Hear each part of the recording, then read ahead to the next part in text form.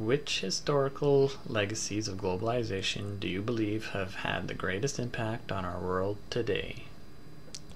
I believe that colonization of the Americas had the greatest impact on our world today, whose lasting impacts can be felt today in racial tensions worldwide and unbalanced economies between Eurocentric countries and other areas of the world.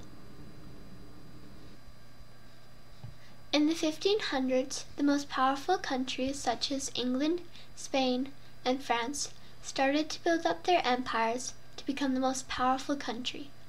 Each of these countries tried to gain power by using imperialistic methods to gain more territory over other lands. In 1492, Christopher Columbus sailed west hoping to get to India, which was rich in exotic spices and silks. Instead of finding India, he found the New World, which is known as North America. The European governments wanted to claim the New World for their own because it had plenty of valuables that were desirable and rare. As a result, the Grand Exchange started. Many goods were traded to and from the New World. However, diseases were introduced to the natives of North America, and they lost their land and resources in the process. Because the European governments needed people to work in the New World to get these resources, everyone scrambled to Africa to get slaves to do the work for them.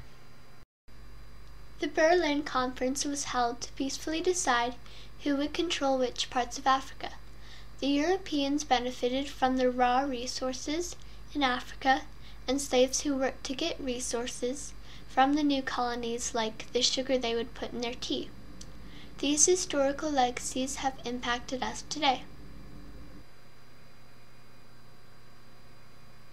For example, Belgium and Germany, the former rulers of Rwanda, treated the native Tutsis better than the Hutus because the Tutsis looked more European than the Hutus.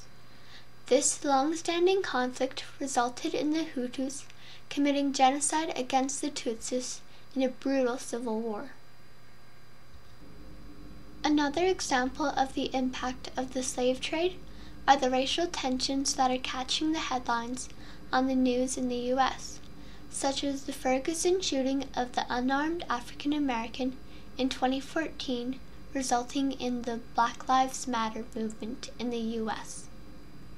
In terms of economic impact, because Europeans had the largest trading territories, former European colonies, such as the U.S. and Canada, are more developed with stronger economies and a higher standard of living compared to underdeveloped countries in Asia and Africa.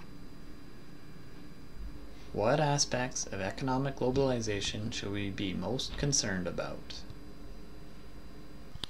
Companies in developed countries like Canada and the U.S.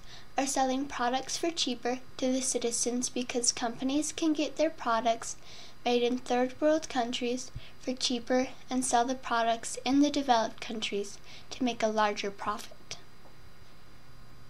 Because people can afford to buy things in these more developed countries, it keeps the economy strong.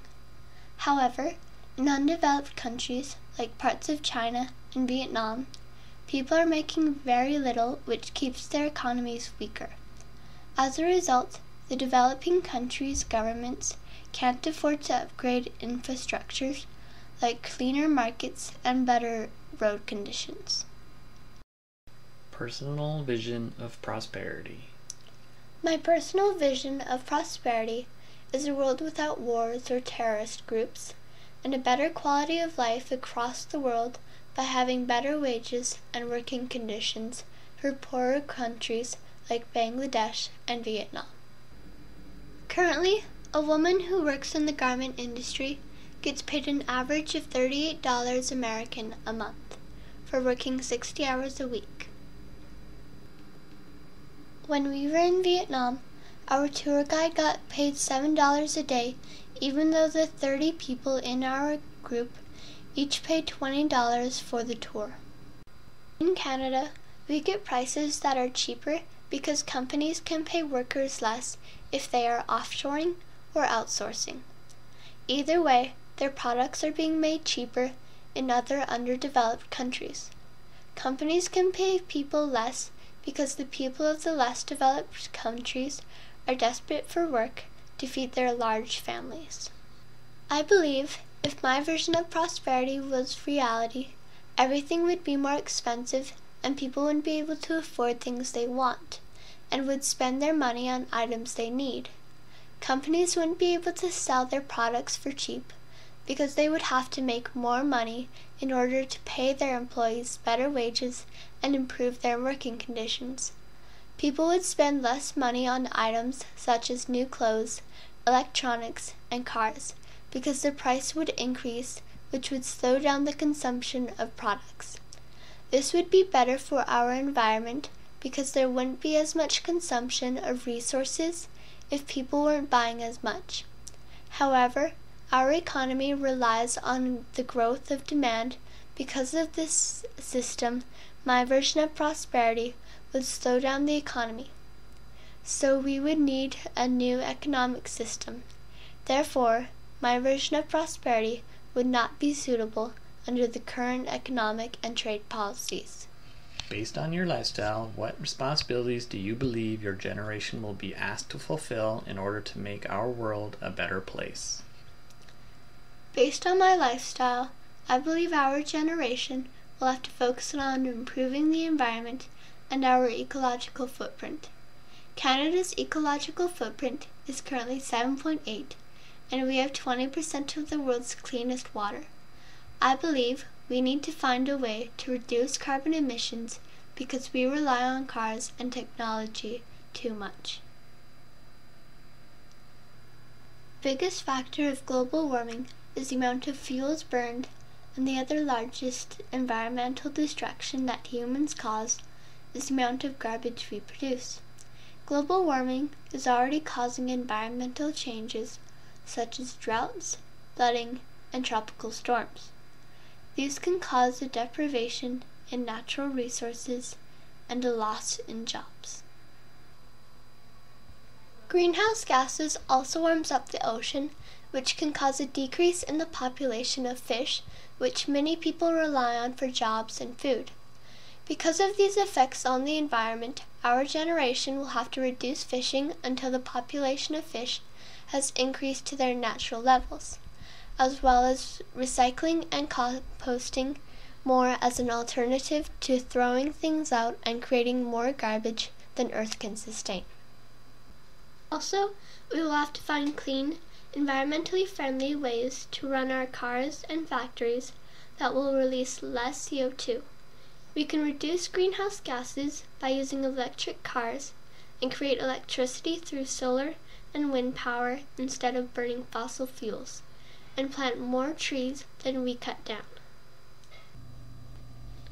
Find one quote you think reflects your attitude towards globalization.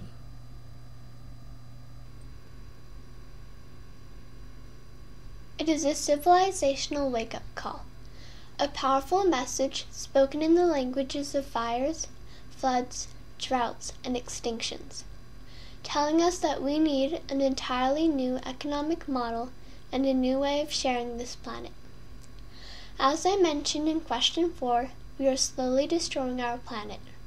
The author, Naomi Klein, shares a similar perspective described when she says, spoken in the language of fires, floods, droughts, and extinctions. We need to find ways to decrease our ecological footprint or Earth won't be able to sustain us. However, the most effective way to reduce greenhouse gases is to use cleaner energy sources such as solar power and wind turbines. The only problem is countries like Canada are so dependent on oil to keep their economies going that governments are less willing to try alternative sources of energy. Other countries like China and Vietnam can't afford to switch to cleaner energy sources, as it is cheaper for these countries to burn fossil fuels rather than to turn to alternative sources of energy. The speaker voices the same opinion in the line, telling us we need an entirely different new economic model. If we take the necessary risk of making these changes, the wealthier and more developed countries will have to help pay for these changes within their own countries and other countries. If everyone does make the necessary changes needed, other countries that rely on oil will have to find a new way to sustain their economy, or there will be a decrease in the welfare of their economy.